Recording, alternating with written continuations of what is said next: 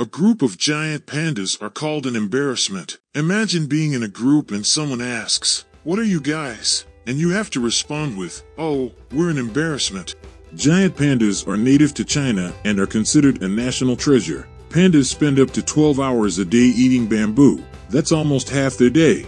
They really take the phrase hangry to a whole new level. Giant pandas have a very unique digestive system that is not very efficient. This means that they have to eat a lot of bamboo to get enough nutrients, which leads to some pretty epic poops. Pandas have a sixth finger. Well, sort of. They actually have a modified wrist bone that acts as a thumb to help them grasp bamboo stalks. Pandas have been known to accidentally scare themselves by sneezing so loudly that it causes them to fall off their perch.